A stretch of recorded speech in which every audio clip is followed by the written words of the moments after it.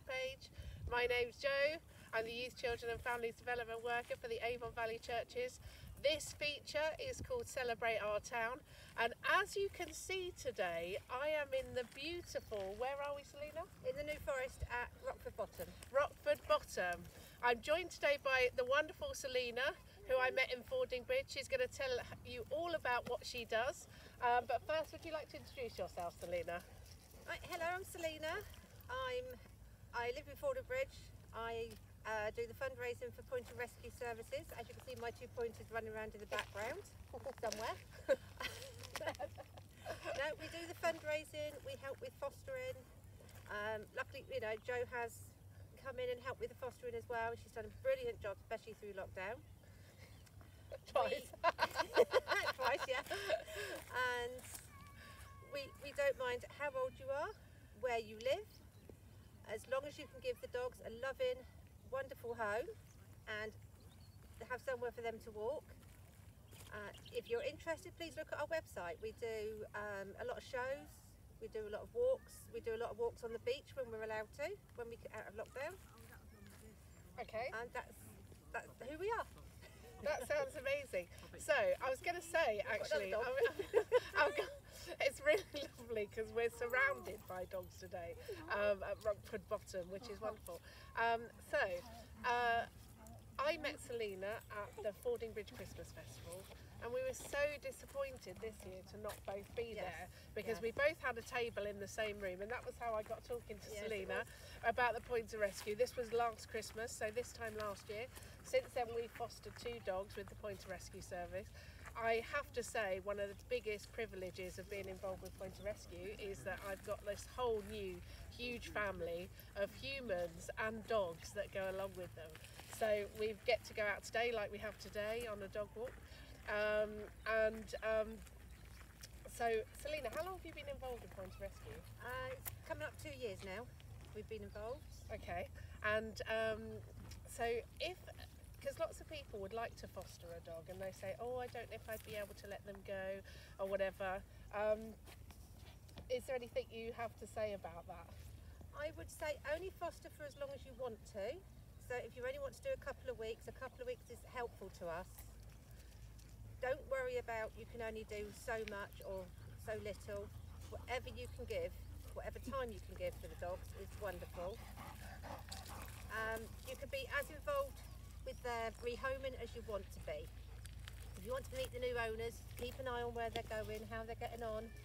That is all fine with us. We can keep you in touch. But Okay. please only do the amount you can feel that you're up to doing.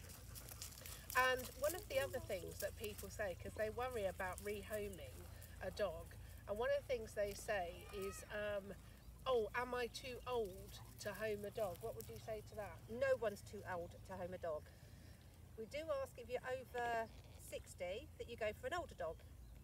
But you're never too old to own a dog as long as you've got someone in place. If you can't walk the dog, someone else can walk the dog for you. You can have a dog walker.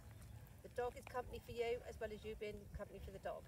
Okay, and another question I have, Selina, because I know this is another thing that people ask. If I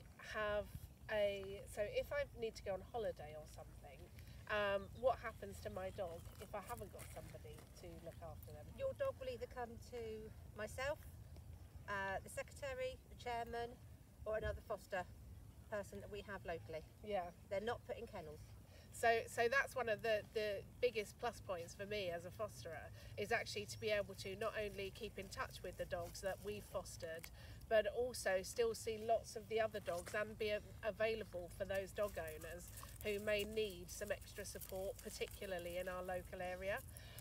The other thing is a lot of dog rescue organisations will, if you haven't got a garden, you're not able to adopt a dog.